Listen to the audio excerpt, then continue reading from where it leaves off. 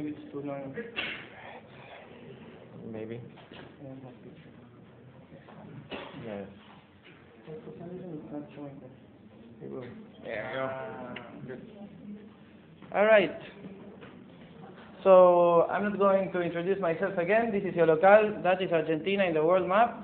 It's very, very far away from here. It took us a long time to get here, but we didn't earn the prize anyway. The French took longer. They are closer, but they took longer. So this is what I'm going to show. What is the strategy of Yolocal to try and sell wind turbines from the Pigot design and to make it more massive? So it's interesting to see what I just saw. Progress to date, what we have achieved so far, what we have achieved in terms of a manual, what are our next steps in the design of the wind turbine, and our next steps as Yolocal as a whole. So, what is the strategy? We have to keep Picot's design. He's the master, so we don't want to contradict him. We want to reduce building time to make it faster. We don't want to take 6 days to build one wind turbine. That will never work for service for selling wind turbines. Reduce installation time. We want to install it quicker and make it as easy as it can so that somebody can install it with the manual on their own. Self or locally installed. Combine, so that's kind of an IKEA concept. Combined with 500 RPM, our other initiative. They are very complementary in many senses. You are going to see more on that on Luciana's presentation, but they are very complementary. And improve some aesthetic aspects. Some people say it's ugly. I don't agree, but. So, for the blades, we have gone to fiberglass blades, Clark White profile.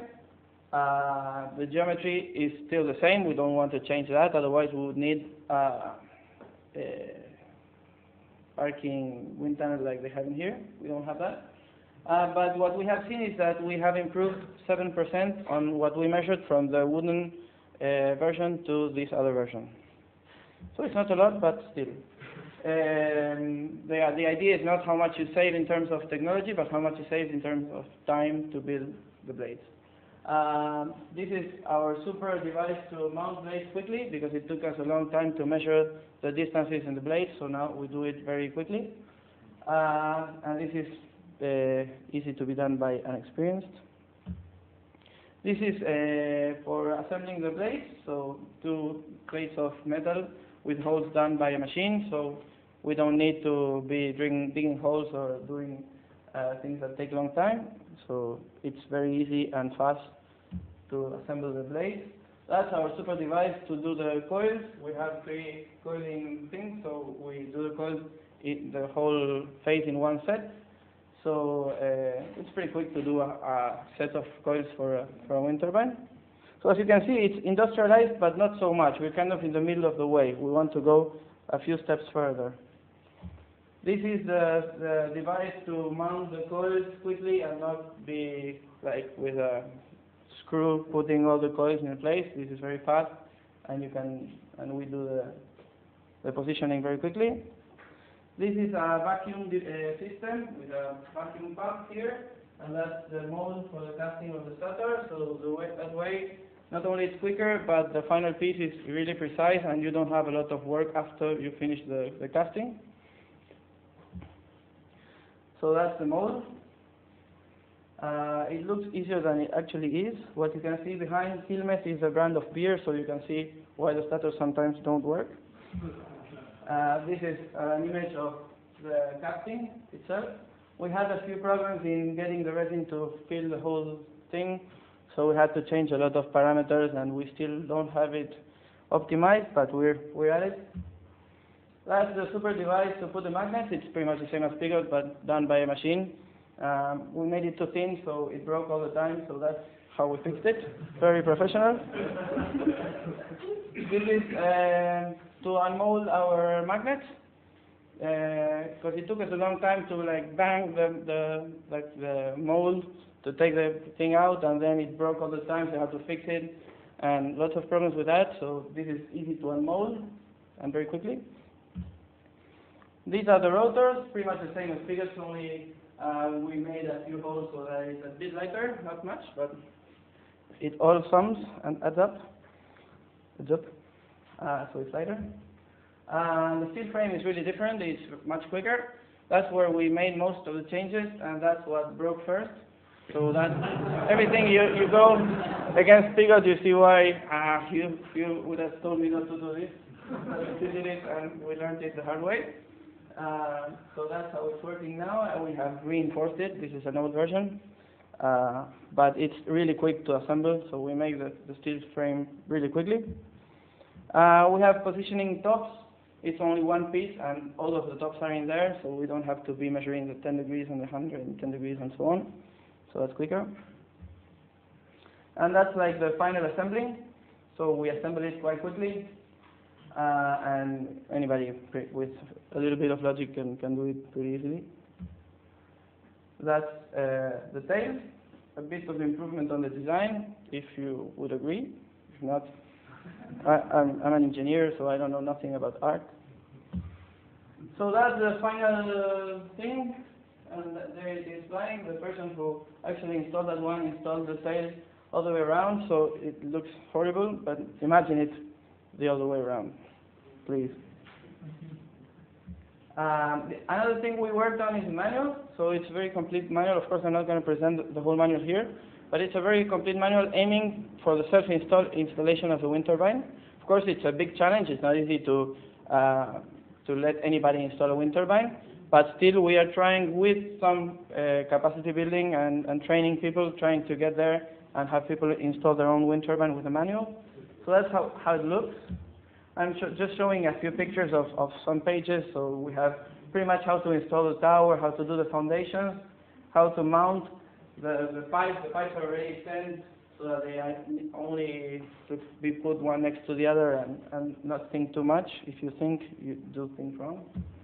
That's how we explain how to put it up. Everybody does that. It's only that we put some nice pictures on step 1, 2, 3. Yeah, the truck comes with a wind turbine. Free of charge. So that's how you mount the blades, etc. There's an explanation on that. And also some pages on maintenance, what to do every year, and maintenance on what to do every 4 years. I'm trying to run here because I'm scared of the chicken.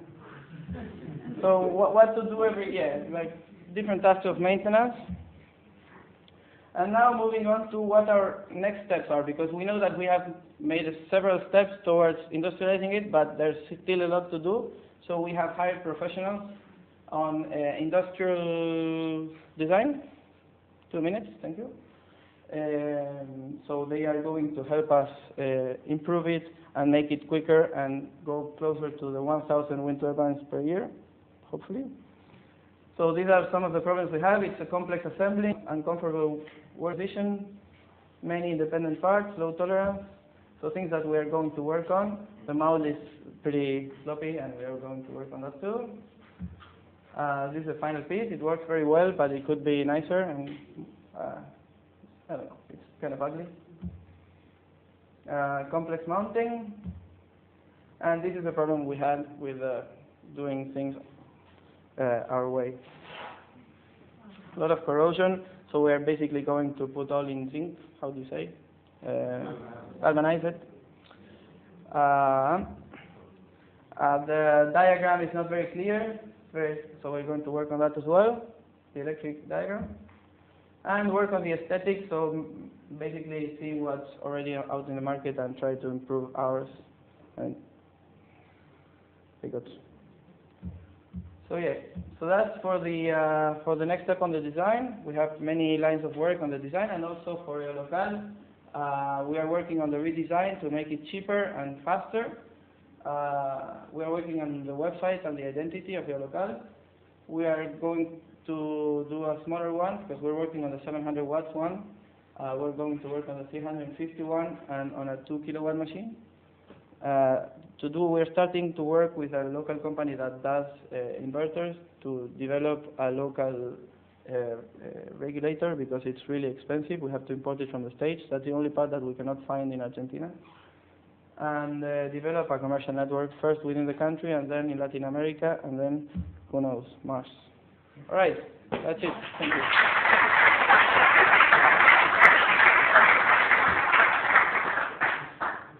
Good. You didn't scare the chicken. Yeah. So we're almost there. I will give you the pleasure. I will give you my pleasure. So we're almost there, people. We're missing George and Noam. So George, please come up. And then Noam will be, whoops. And then Jorge. Sorry. Perdón, Jorge. I was speaking in English. Sorry. Yep. Water pumping. Yeah. Water pumping.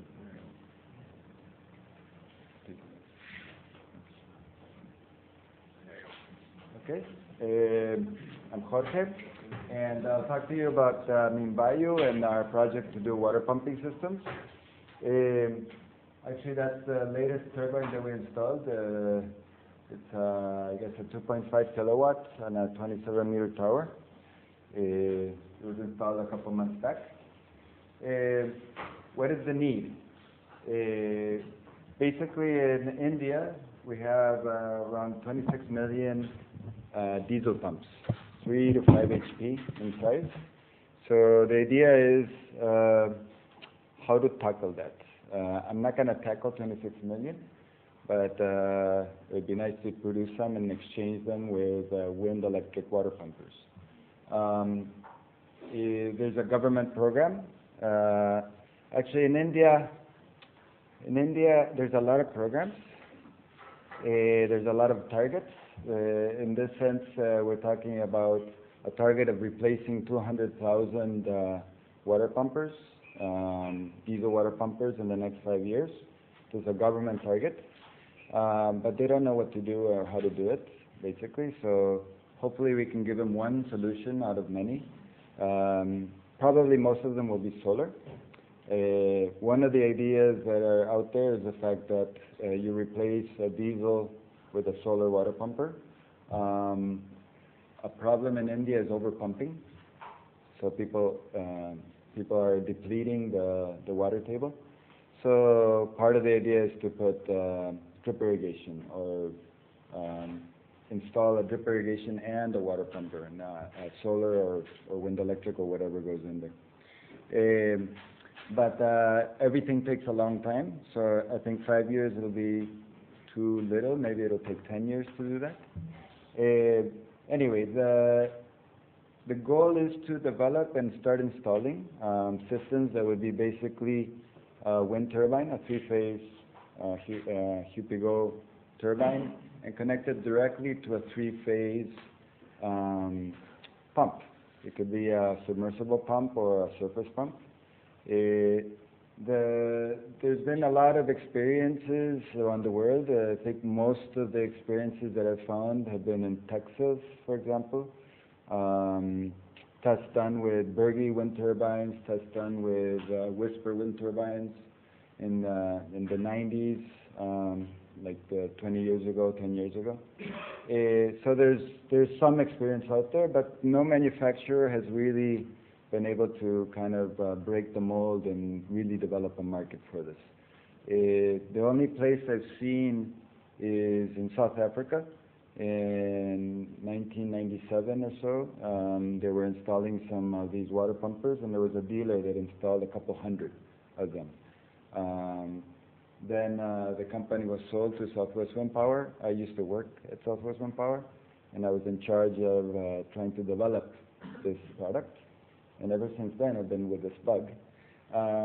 We worked with Grundfos, and they developed a water pumper with XQ Flex line of pumps. So the XQ Flex is quite a flexible pump that accepts DC or AC going into the pump.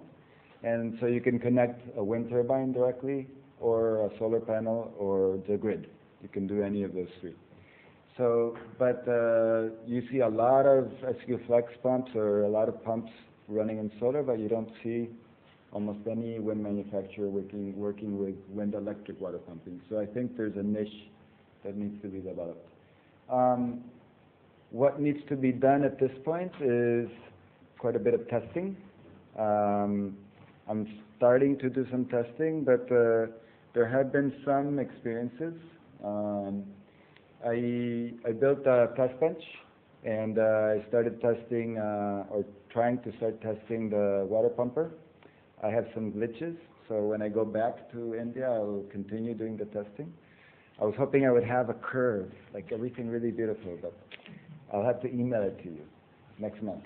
But there are tests done in South Africa. Actually that's the bench test. Basically, we built this in order to take it to the site. I don't have a lab. I wish I had the lab that you guys have here. That would be very nice, but I don't. So what we did is we built a bench test that is portable. So we can carry the bench test to a farm, connect it to a pump, and get some data out of it. So it's the poor man's bench test. It worked. We tested it once. We had some vibration issues, so when I go back, I have to reinforce and test again. Anyway, the overall efficiency is about 10%. This is kind of like what you would get from the energy in the wind versus how much energy we can get actually out of the pump. Yeah, so this is basically from studies from in Texas, with USDA, the U.S. Department of Agriculture did some testing, and that's kind of a rough number that you can get. Yeah. I'll just go quickly. I'll show some curves. This is an example of a pumping curve for wind electric pumping system. This would be for a 1 kilowatt turbine, yeah, and 3.6 meters in diameter, 20 poles. These are mathematical curves, yeah. So these are not actual curves from a tested machine. We have this other one, which is for the 3 kilowatts, yeah. Each line would be for a different wind speed. Yeah, we have from 3 meters to 7 meters, each one of them. You will find similar curves on Grundfos in the SQ Flex manual. You will see similar ones. The difference would be in the Grundfos model, you will start seeing them starting at 4 meters per second. Yeah. These types of systems cannot work at 3 meters per second, you could say, because the wind turbine and the pump, and especially the pump, cannot work at low hertz. If it runs below 20 hertz, you will have cavitation problems, and your motor will overheat probably. So essentially, wind electric water pumping, you require slightly higher wind speeds than the same application for battery charging. So the guide or the rule of thumb I'm using is you need basically 5 meters per second or better to consider installing a wind electric water pumping system. Yeah. These are actually tests done in South Africa in the University of Stellenbosch. You can Google it. And it's a master's thesis. And essentially, these are actual.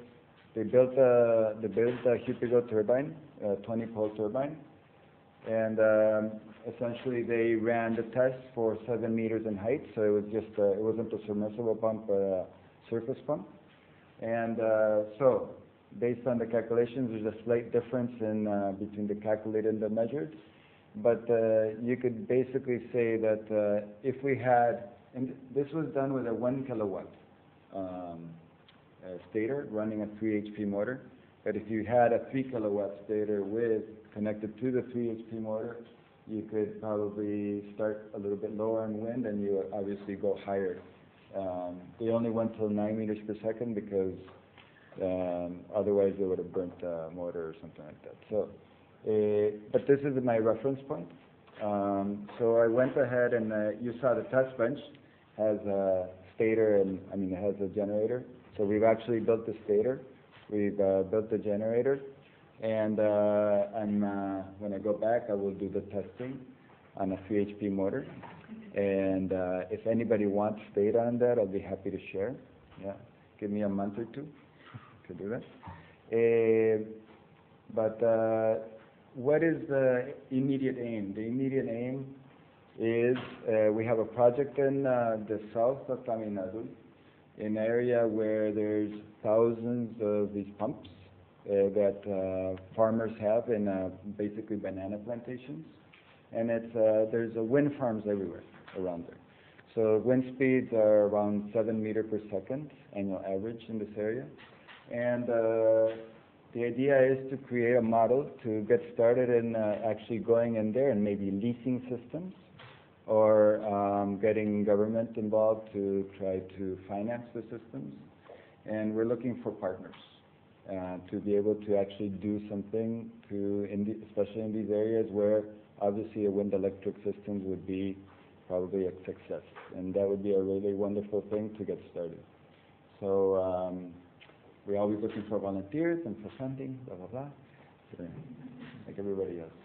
That's an image of where we are.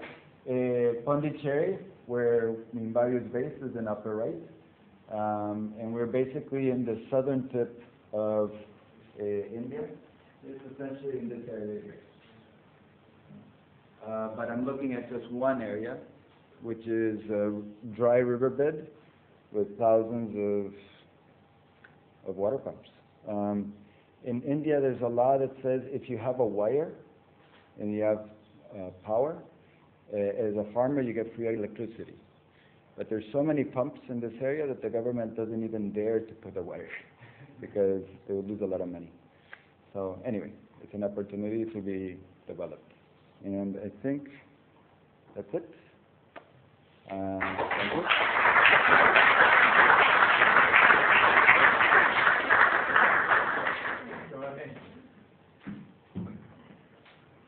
I'm going to just switch computers to get norms.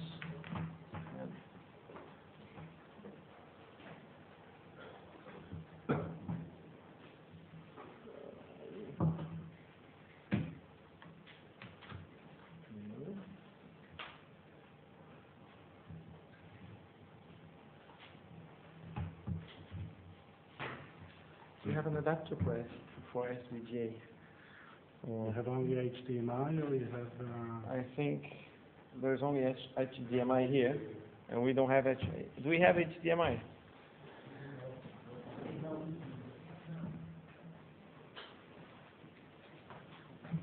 No. An adapter to something. Oh, that's one. Yeah. See. Very lovely. Where does it connect to? No, HDMI. You have like a Apple computer. No?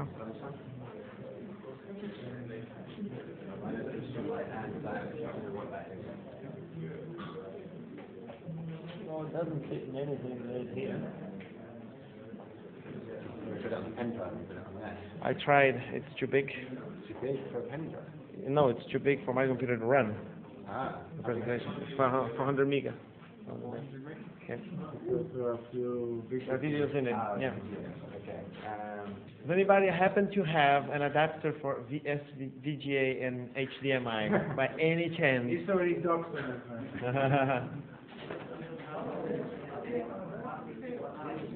Well, we tried it. It's a 400 megabyte presentation. Didn't run in my computer. You have another computer that run Windows. It has VGA. Does anybody have a good, like, a computer that runs quite quickly with Windows on it? With Windows and Office on it, yes. Yeah, with a white outlet. With VGA. With a VGA, yes. Thanos, can we borrow that? Sorry, guys. Well, Thanos has one. He's putting it up.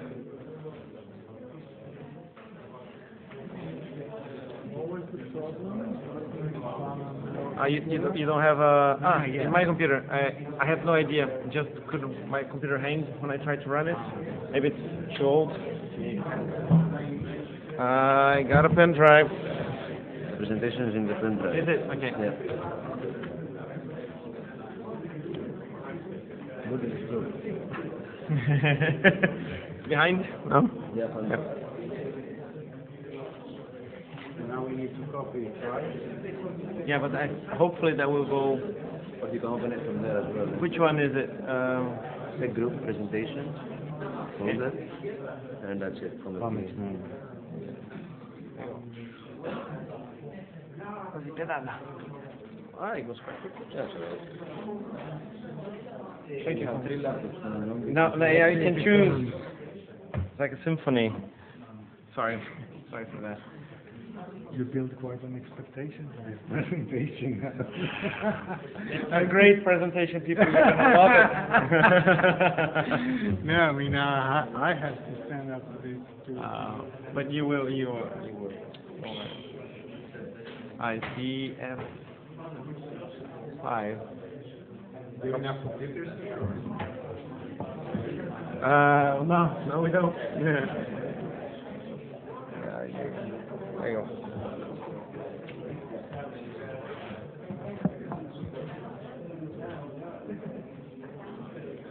I think you have the presentation on the photos of the first drive. Yeah, we did. Already here. Now we just want to try to. Just want to make it work.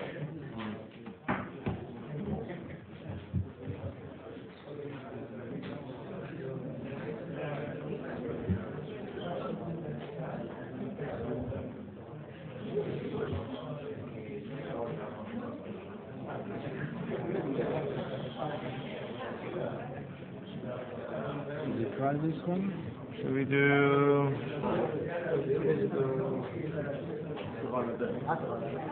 extend? No, it's good. We got it. It's okay. Yep, we got it.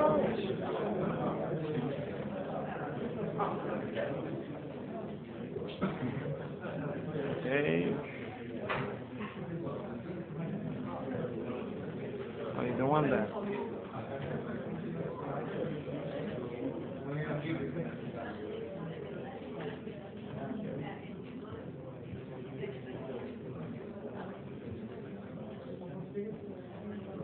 Oh no, come on.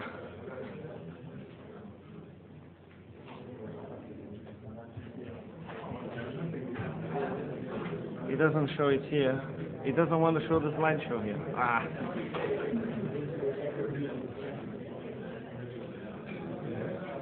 Alright. There you go. Thanks very much.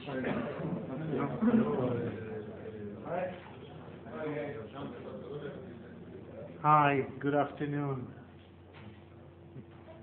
I'm Noam from Comets Me, an Israeli-Palestinian organization. And what I'd like to share with you our development during the last 2 or 3 years in water pumping, mainly on wind pumping. So, oops.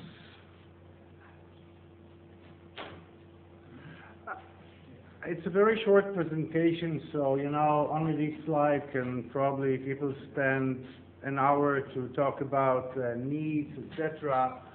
I'd like to skip it, but just say that there's a huge market for water pumping in the developing world, and what we were looking for is a low-cost pumping for a single farmer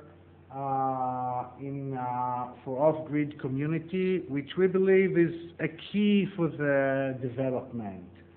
So we try to look at very specific specification. Cost is the main issue. We talked about it when we were in Dakar, and how farmers find it hard to raise the funds with microfinance or any other mechanism just to get pumping to his field. It must be built locally. It should be very simple and easy to maintain. And we were talking about flow rate between 1 to 5 cubic meter a day, assuming that 5 cubic meter of water is something that is good for 1 dunam. Again, it's a single farmer It's not a huge farm.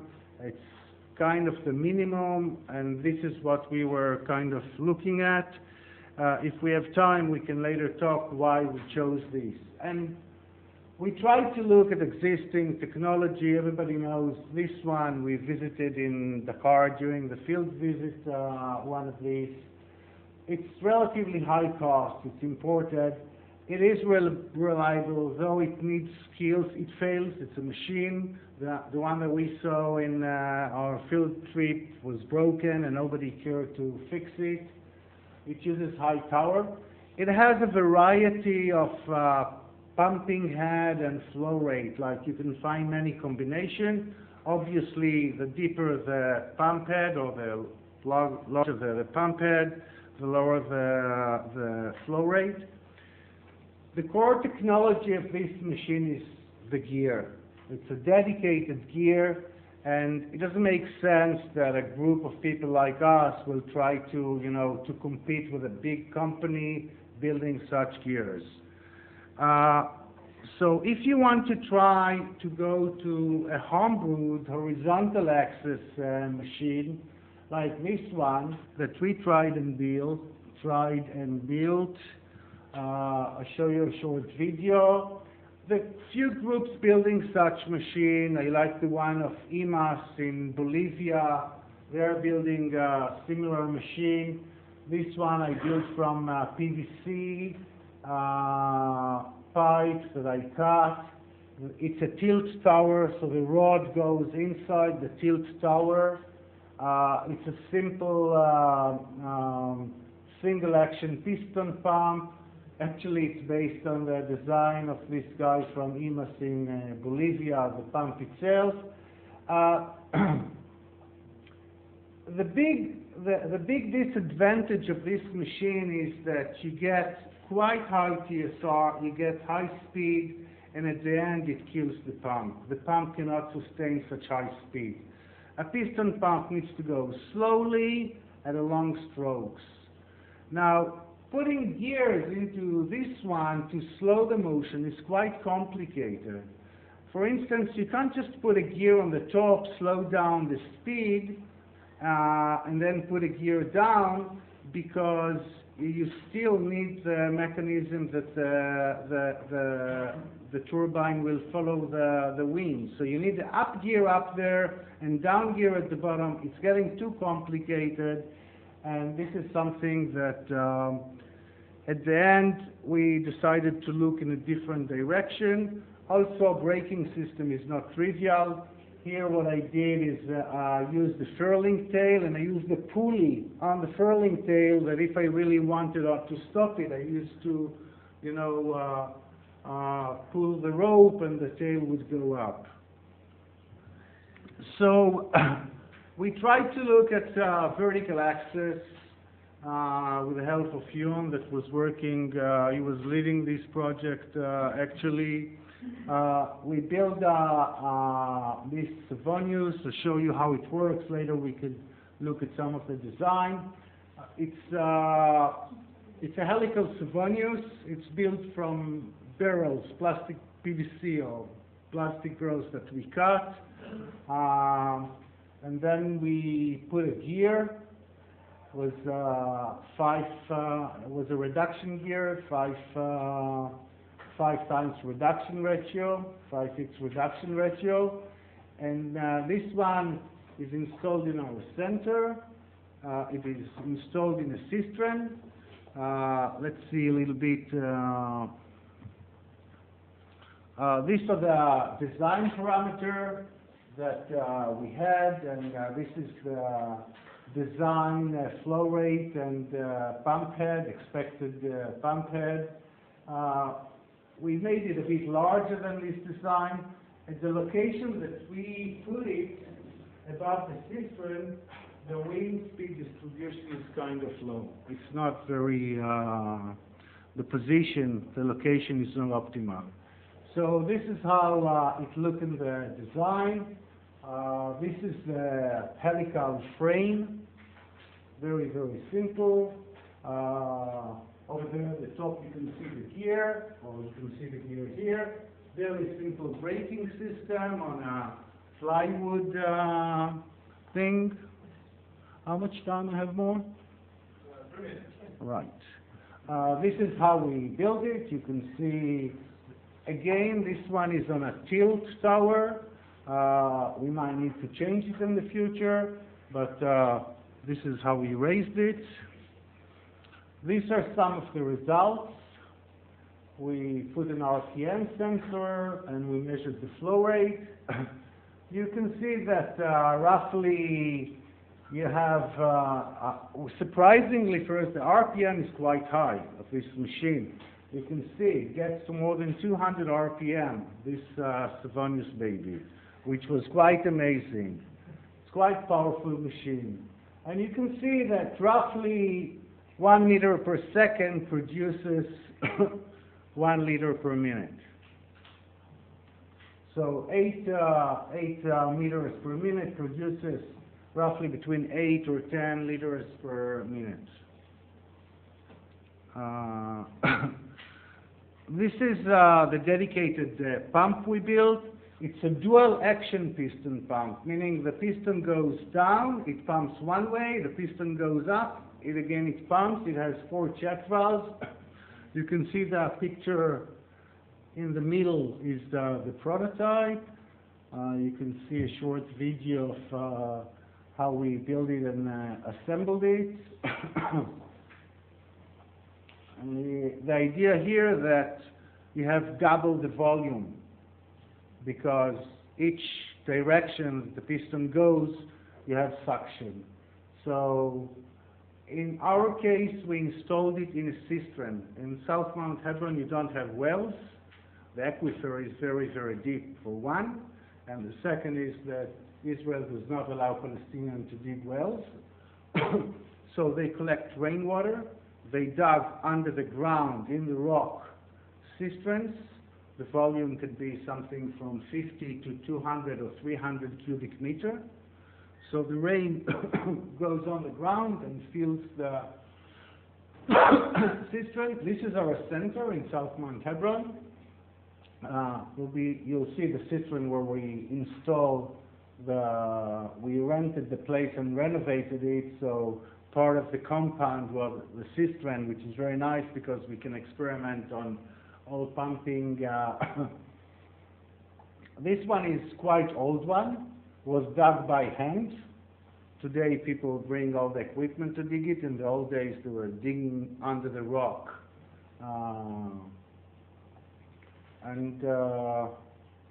I don't want to, if people want later we can, let's see. Then the drawback of this Savonius was that logistically was complicated, because like if you build the drums and cut it, you couldn't do it in the field. So we wanted to have something more modular that you can build, take apart, like the UP got. You don't build it with the blades here. Well, maybe this one, yes, but the bigger one, and you take it apart, ship it to the field, and so we looked at another design. This is by an American guy. His name is Lance. You can see it on the net. It's quite popular. So we built a model. We tested it just with a Jinlong generator connected to a battery, measured the power, the ampere, the voltage, the power, and then calculated the RPM, and calculated the torque, just to see if it's feasible. This was a small model, so we built a bigger model. We haven't had time to test it yet. This is the bigger model. You can see it's 2 meters high, diameter of about 1 meter. You can see how it moves the piston rods. There's just a bucket with a stone to counterbalance it. We need to evaluate it, run it for a while, do all the evaluation, and then choose. We have some doubt about the structural design of the tower. Maybe we need to change it. In this case, we just purchased off-the-shelf transmission gear, which costs money. We would like to build a simple gear ourselves to make it a robust one, make it simple and low cost. Sorry, we need to improve the dual action piston pump and make some decision whether we want to go for the Savonius or the Lens, and build the system and try to distribute it. This is it.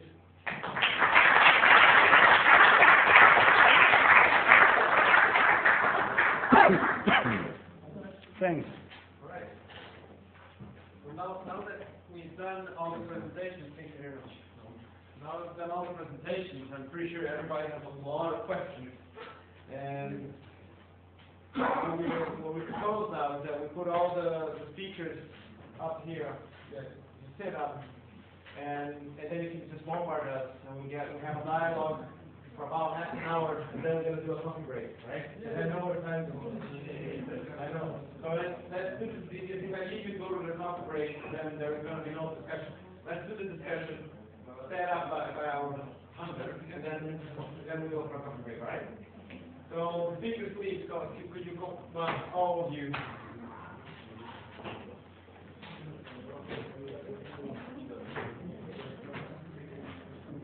Go ahead, take a seat.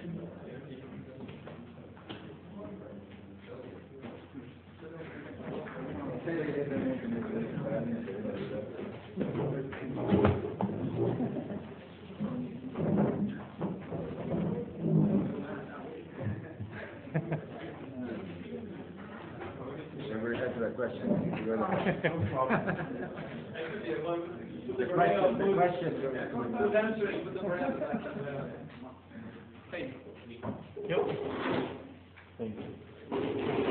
Costa's going to get another chair. While we wait for another chair from Costa, we're going to get another one. Yes. Well, we'd like to just something. What we do is that I'll animate the session. So I just give the word back. So should we put the question to you? Well, what I will do though is I will repeat the question so the camera can get it, in the case the sound system doesn't get it. But please, Jay, go ahead. And then you can. The next question is, so the question is about the ferrite magnet. How about stopping the wind turbine with ferrite magnets? Because that's one reason that I haven't used ferrite magnets. Well, one, we don't have the corrosion problem, because you're already painted this before. But with the ferrite magnets, I'm worried about stop. The ability to stop the wind turbine, you short circuit the wind turbine. So, does anybody want to go into that? How to stop a wind turbine which is filled with ferrite magnets? It doesn't stop. Doesn't stop. You're worried about the inertia? Or what's... Not having enough stopping power. Would that be? It has a high impedance. It has a higher impedance than the ferrite one. So that probably is going to happen. We haven't tested it on the field yet. Okay. Because wind turbines like the Berkey or the African wind power, the proven, they don't stop when you short circuit them. That's mostly because they have an iron core. So you increase the impedance in that way. So this one doesn't have an iron core, but still it has a higher impedance. Yeah. The lower currents are flowing when you short. So it has more turns per coil. Yeah, but then it means that when you short the three phases, the current flowing in the circuit is lower, so the lens force is smaller. Exactly. But we haven't tested it in the field yet. The Berkey, I think, had a mechanical winch to come out of the wind and then protect it. At the end of the changes. I'll take it. You're next, then you and you. So go ahead. Okay, Wait, je pense que c'est Costa qui a parlé de ça, par rapport à le forming. Oui, le même problème. C'est when you have a between sometimes if you have in forming direction, but what is the solution? Because windmill cannot stay in normal, and sometimes what we have to do for the living being. And have you any solution for this kind of, the person who works, maintain the living being in this position, like we can say the blood is going. In Senegal, they have this kind of problem. There are two standard terms, and you lost win-win. What is the solution? That is not only falling position, but if the winning here, then you cannot start the winning and you cannot save. The second case is for you are working on industrializations. In your case, because in Senegal we are working with this kind of industrialization for having to foster the winning production. In your prediction, what is the number of winning you can produce by month or by year? If I recapitulate two questions, one about falling to cost. Did you get the question? You didn't I didn't get the beginning. You didn't get the beginning. So when your wind turbine foams up because of high wind speed, how do you protect it afterwards? That's the question. No, I say that each time we have a heavy wind phase, we have in the falling position. And you said that the windmill converting in position, but after what is happening, is reluctant because you cannot. So what happens if a wind turbine stays folded for too long? That's the question? No, it is good that we can say, like, généralement quand il y a des formants, il y a un problème en position de drapeau. Mais cette position de drapeau ne permet pas à l'éolien de subir. Après, on va le faire quelle Subir à long terme. No, she's saying that currently it's not, something which is We have a very almost part of it. All right, just one thing, people, just one thing. So the question is, when your wind turbine falls, there's a risk that's going to actually eventually falls apart. Like if it stays folded for too long. That's his question. Like if it stays folded for too long, can it survive staying folded for too long? Staying folded for too long. In the experiment that I showed, it was in standing position for 2 days constantly. For 2 days? Yeah, and actually it's, I mean, I don't know, it's a guess, but I think the stresses on the turbine at the time, they are quite low, because the RPM is quite low, power production is low, I guess the thrust was quite low as well, because everything is folded. Just a guess, but I don't know if everybody else. We have On said, your graph, it shows that when it was Stirling, it produces something like 60–70% of the power. The power did not go completely down. Yeah, it doesn't do that. So it means that the RPM were 60–70% of the maximum, which in your case is around 300 RPM, right? yeah, I think Marco, you maybe could comment on that. We in Holland also had a similar situation that we for a few days had like just completely furled, but no problem, right?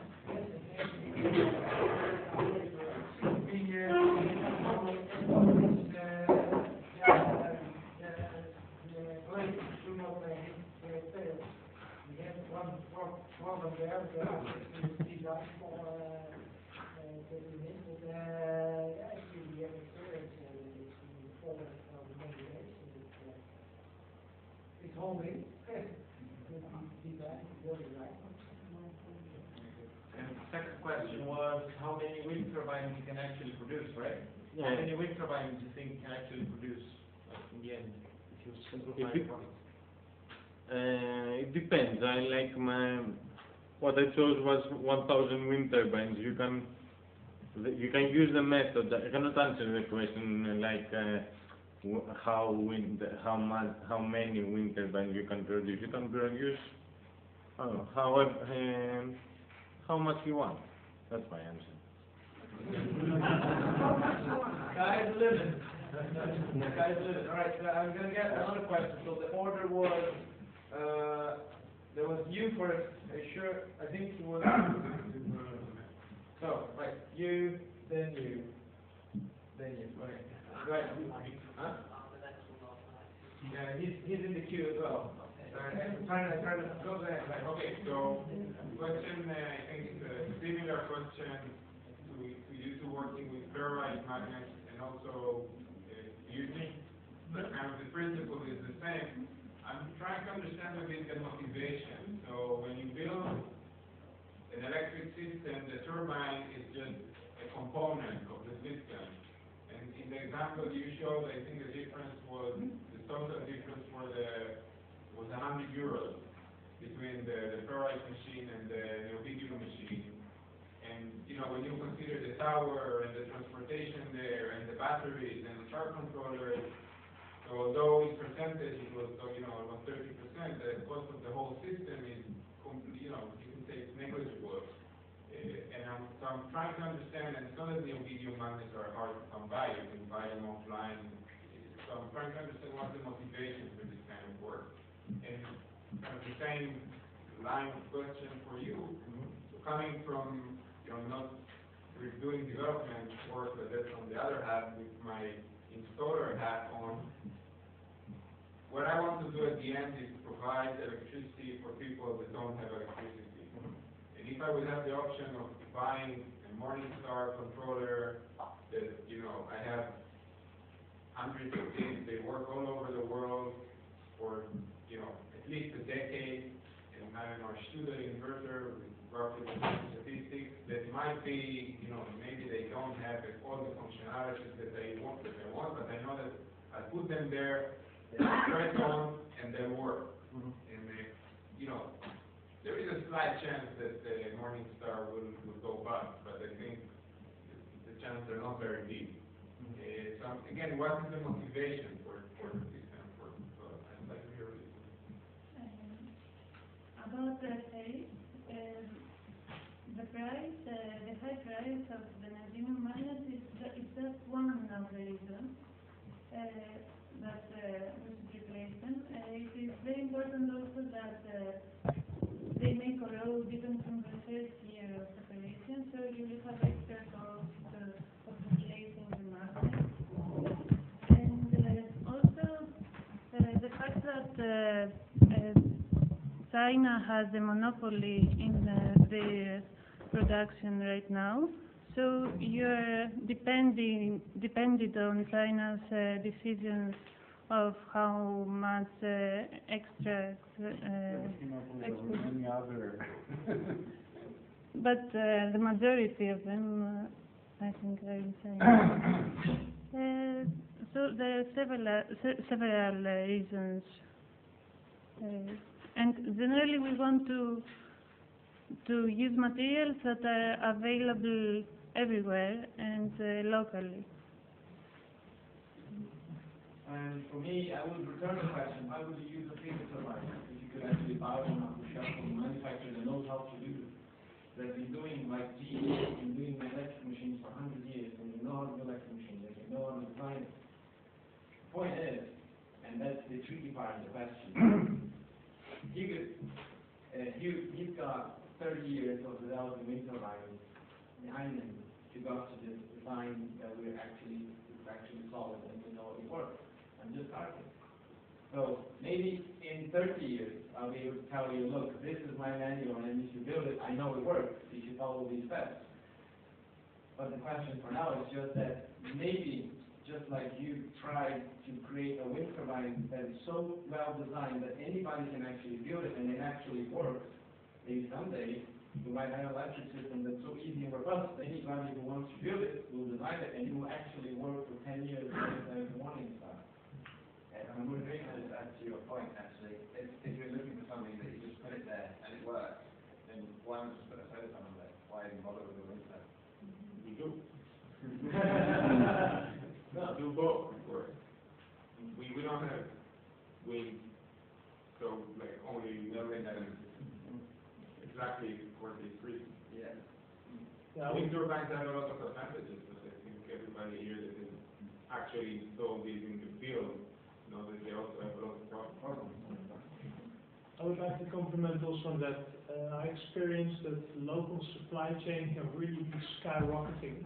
So if you have an alternative design that could omit that you're chained to monopolizing situations, that's good. And what I like about knowledge is free. You can always decide if you go this way or that way, but knowledge by itself is free. So I don't see any hurt in that. That's not English, but yeah, you know. Just a quick comment on the terrain. Okay, obviously one of the reasons that we do it is general research, but also I think it's the point that Pete is making that, you know, we need to have some kind of alternative in case we cannot use the neodymium. But in terms of corrosion, yeah, I think with galvanizing the plates or, you know, changing some things that are in the recipe book in terms of how you treat the back irons, I mean, there's no problem.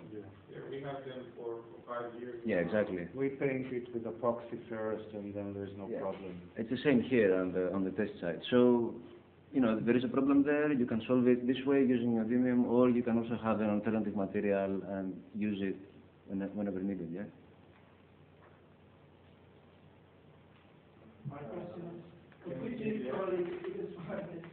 And you come to the conclusion that vinyl ester is working better than polyester.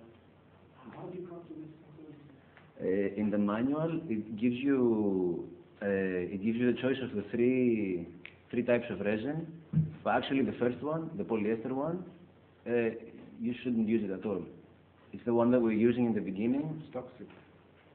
Apart from that, it becomes very rigid, so it's easy when the whole thing expands and contracts, it creates cracks, and then the water gets in. But with vinyl ester, it looks like it's a bit more flexible. It never creates cracks. And epoxy? So now Epoxy we haven't used because it's too expensive. from personal experience and not from the recipe book now. Well, when I talked with you about this, he said I always use vinyl ester. So. But is the key solution to the corrosion problem? Because it's because of No, neodymium, I think in this comparison, corrosion is a major one. I think the key solution is both the resin and galvanizing or treating somehow, I don't know what other people do, the back iron disc. You can now, when you purchase neodymium magnets, you can source them with epoxy coating. They come already coated, waterproof. Yeah, in the example that I showed, it was the back iron disc that was corroding, not the magnets, but the magnets flew away. So you have this. You're in the queue, then you're the back, and then, go ahead. I have a question first to comment. To the neodymium magnets coated with copper, nickel, and copper epoxy, it doesn't work. When we used to buy them in Nicaragua from the US, and when they would reach Nicaragua because of the transit to Nicaragua via the US and the Managua, the epoxy coating and the other coatings would be already chipped. So we already have the neodymium powder exposed. So Pay more. yeah, so we have a still exposed on it. And then the That's question product. discrete discount controller, what's the cost estimate? For the DIY controller. Yes. I have no idea. To give you a frank answer, I have absolutely no idea.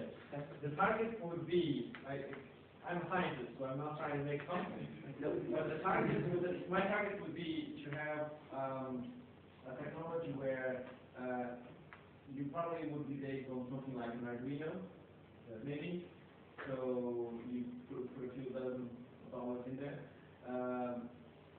You would probably, I think the whole idea of this project should take into account all sorts of types of technologies available in the market and all sorts of types of ways of doing circuits which can also be used by the locals according to the different supply chain. Because when we move from the turbine into circuits, we move from wood, steel, magnets into microelectronics, and then things get a little bit more complicated in terms of supply chain. But the idea, the real thing here is that if somebody wants to build only the motherboard, they can, and if somebody wants to specialize in doing a few of the models, they can. And that can be something that can get plug and play and developed by, becoming something developed by the community. So, I have a but it's definitely part of the process, estimating that kind of cost. Less than the wind turbine for sure.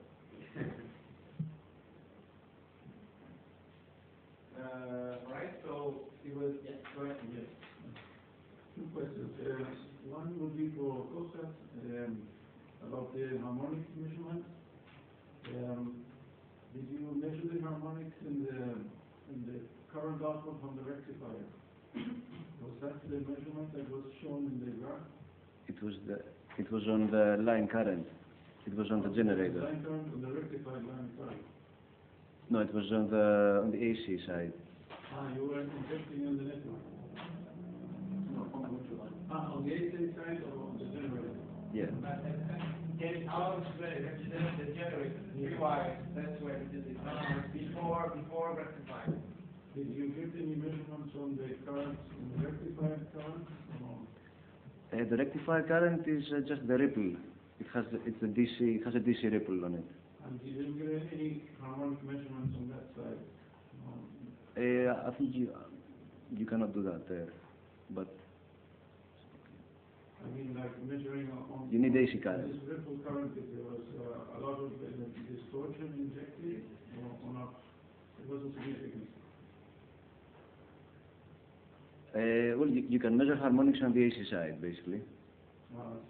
And you can measure on the DC side as well. I don't know about that. My question was if you needed some kind of special filtering, or if you measure the DC current with harmonic injection.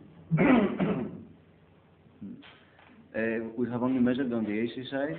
Yes, only measured. I don't know the process for the DC side, and now we are starting to get into analyzing that part of the circuit. Okay. So I don't know more than that. What can you inject into the battery? Yes, my question was because when you measure this current with ripple, and it's got harmonic content, sometimes you need a low-pass filter just to make out what's really the DC component of it. So just wanted to know what kind of filtering you would need for that. Well, right now there's no filtering, but we are working, like NASOS is working on that.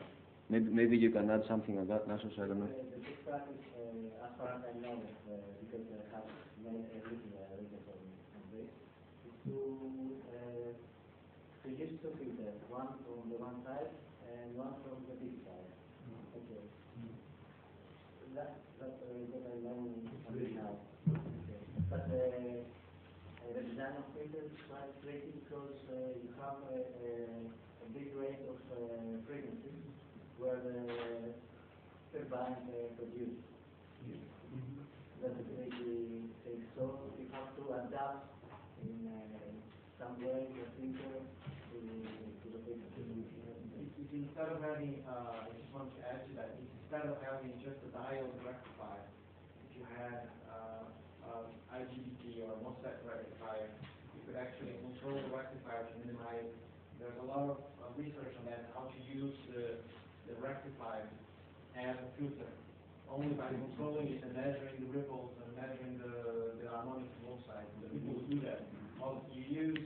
They use basic capacitors and filters on both sides for the main frequencies that you want to filter, and then the rest you do by control. Some people do that. That was only the first question. All right. The second one is for Esteban. It's nothing to do with. Did you find any practical advantage in changing from wooden to fiber? Was it mostly cost or is it resistance? Actually, if you take into consideration the cost of the materials, it's cheaper to do it with wood. And it makes sense if you're trying to teach somebody to do their own wind turbine, to do it with wood, because it's easier to do one set of blades out of wood than to make one set of blades with fiberglass. But when you're trying to make a series, the difficult part is to get the mold done with a good precision. But once you get that done, the blades are done pretty quickly. So the cost is a little bit higher in the materials. But if you take into consideration the cost of the labor, then of course it would be way more expensive to do it with wood. So that's the big advantage. So the question for you, how long does it take to wind the coil? To wind the coil? To wind the coil, it's about I would say like 1 hour, 1 hour and a half. to do the whole set of 9 coils for a 700 watts wind turbine. So three phases of 3 coils. 1 hour and a half. To build the whole wind turbine, with considering everything, like doing the boxes and the tower and the electric part and everything, we have calculated around 70 hours. 70 human hours. So if it's like 2 people, it's 35 hours. So it's like 1 week of 2 people.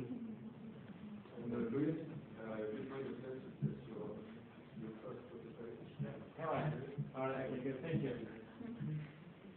They will come from that. What's the cost? In Argentina? Help me out here, but I think it's something like maybe 100 pesos or maybe $10 an hour, something like that. Yeah. A ver, Fer, ¿vos qué sabes? ¿Cuánto cuesta la hora hombre en Argentina? ¿Tenés idea? ¿O alguien? ¿Alguno de los argentinos? No, bueno, el mínimo, el salario mínimo que son 8.000 pesos, no sé, 7.000, 6.000. Sí, 7.000. Y son 70 horas, son 100 pesos. Yeah, more or less 10 hours, $10 an hour. It's a factor 8 difference with them. Huh? It's a factor 8 difference. Oh, that's 8 times more. With my titanium contact. You should be making your wind turbines in Tanzania. Let's go! I have no problem. I want to know Tanzania. But are you saying in Tanzania it's 8 times? Ah, okay, so it's much cheaper. So maybe in Tanzania it makes sense to make them out of wood.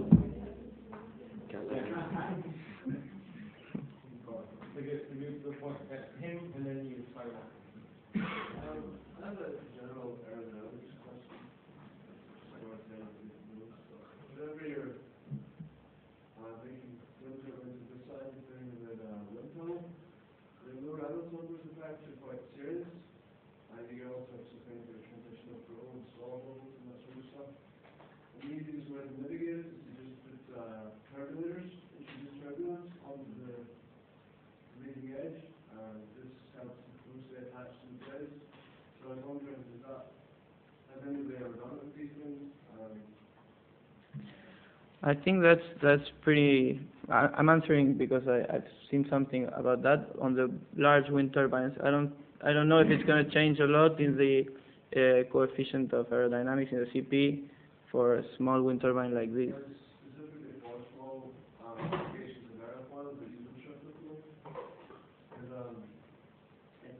Maybe Costa. I work for a big wind turbine company, and we have about 120 engineers doing solely blade design. We have 900 engineers together to make the turbine, but 120 of them are focusing on the blades. I spoke with one of the guys, and he indeed says we have all kinds of stuff on our blades these days. But the classical vortex generators, they say that it could actually be very helpful. He actually thinks it's more helpful on small turbines than on big ones. So that's, yeah. But I've never explored it any further than that.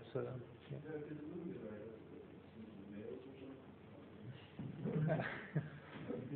Could be interesting to find out. We can try it on Thursday at the wind tunnel. There you have your thesis subject.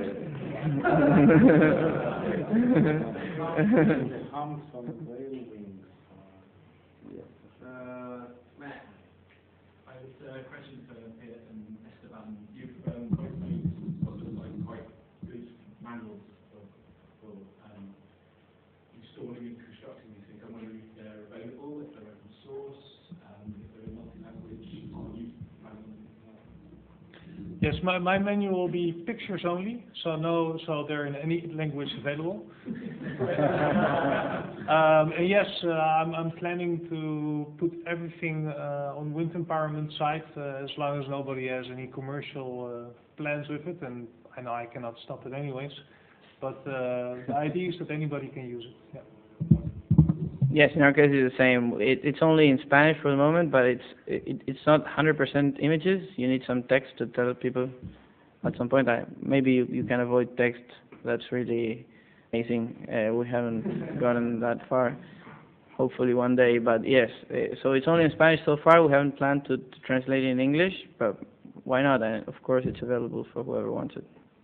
Actually, it would be great if there could be some interaction with other people during this week, and we could improve it and actually make that an empowerment document rather than just Just a quick comment, we produced a short manual on our version of the frame, which we put on Scorec, on new. On Scorec, like, we put it on your Picos blog, and we send it to email. If you have problems with your frame breaking down, you can use ours. Okay. Okay, thank you very much. Yeah. We'll see. We'll see how the second version works. First was terrible. We also wanted to kind of make the turbine kind of standard, because from our point of view, each turbine of few Picos that you feel it's very hard. You need to go an extra step to make all of them look the same exactly. And now, if you make a lot of them and you want to stock spare parts, etc., for instance, starters, so you want to have it exactly the same so you can replace easily. So yes. And also, from our point of view, we wanted something that maintained the accuracy without very easily. So we developed kind of a frame that is a bit different. And maybe we'll put the manual on Wind Empowerment website, because we have a manual with all the details. It'll be really interesting to see. Actually, our focus is pretty much the same. We are trying to make all the wind turbines the same between wind turbines, but also exchangeable with 500 RPM. So if you buy a local wind turbine, but you want to do your own starter, or you want to buy just a part of it and build the second part, or make a spare part locally, you can exchange it, and the parts are the same. Only that ones are done faster, basically. Always remembering that whenever you want to upload, there's windempowerment.org site, and we're gonna have on Thursday morning we're gonna teach you. We're gonna have one session only about that, so you can know how to upload the information to you. I've got two last questions, him and you, and okay, I'll put you in a little later. But your question is complete. Do you give a complete the scheme of Sorry? Is the wooden tower schematics, are they available? Are they downloadable? Are they available somewhere? Free, of course. Yeah, we have not yet finalized. We got a bunch of drawings, but it's not released yet because it's a mess. So even when we made it, we actually made it without the drawings. But we do plan to put them also online, open source, everything. But we're actually already going for the next design. We're looking at fasteners. We want to use clamp techniques instead of screws that can break off. And so we actually have a bunch of people from Ramboll, which is a corporate, and there are 5 engineers of that engineering. They do foundation designs. They pile big monopiles in the seabed.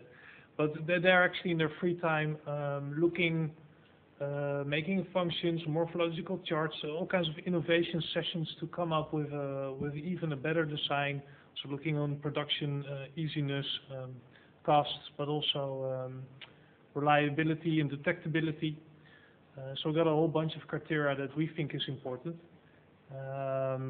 Smart redundancy, and they actually want to finish that design before February, March this year, and then in the summer they will go to Brazil, sponsored by the charity fund of that corporate, and there they will actually build it, disseminate the knowledge to the local people, get the lessons learned from it, and then write a document everything and share it with the wind empowerment community. So it will come, but if you want, I can give you a bunch of drawings, but I don't guarantee anything from them. I have to my first question is for the I would give you to look on what's like the lifespan compared of like the model with the environment of Paris and the neodymium. Assuming, for example, there is no corrosion or something. So you still look at it, or maybe I missed it because also you said something about it. It's very fun experience. Before you answer, can I ask both questions at the same time? Can I ask the second question as well? Yeah, the second question is more like something that I could actually Google, but I wanted to ask you, Esteban.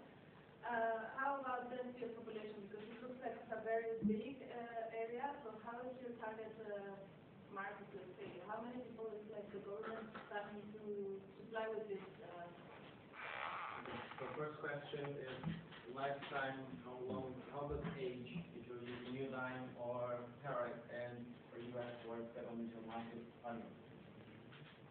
I guess we don't know it right now because we just built it last August, and there are not so many generators built with ferrites, I guess.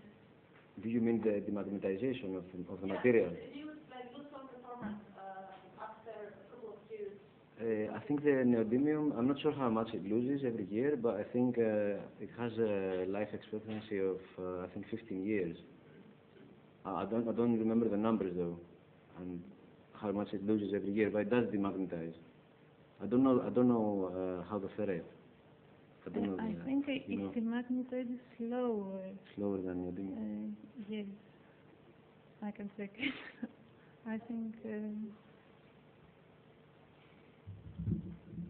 As for the question from Argentina, Luciana is going to show a lot of maps on that, so I don't want to go very deep, but basically the north of Argentina does not have a lot of wind, so you disregard that, and you have the center and the south, and in all of the places where you have the grid, it's not interesting because the cost and the price of the grid is so low that it doesn't make any sense to make anything rather than connect you to the grid. So it's only rural areas where there's wind, and you have like half of the country in that situation. I mean, half geographically, and then a lot of rural areas do not have access to the grid. It's actually 5% of the population, but in surface it's a lot. So it's like 2 million people in the country. So it's still quite a lot of people. And if you leave half of the country, then maybe it's half or even more, because the center has the highest density of population, and it still has a reasonable good wind resource. Not as good as Patagonia, of course, but still pretty good. All right, last question.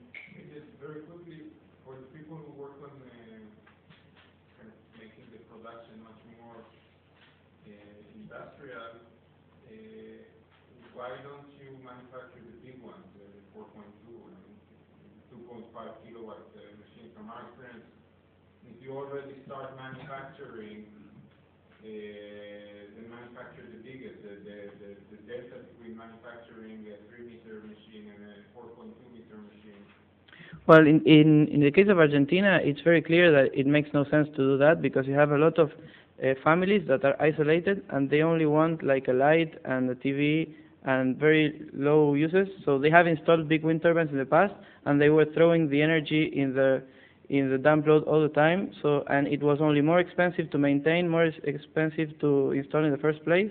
So it makes more sense to install a smaller system, and a lot of small systems like they did in Inner Mongolia, where they installed 100,000 of systems that are really small, and that in that particular context it makes more sense. Of course, if you are going to give energy to a whole community, it makes more sense to maybe have 1 or 2 big wind turbines, but it's not the case in rural areas in Argentina, in most of the places. I don't know, other places. Right. Well, thank you very, very much for all your questions. So let's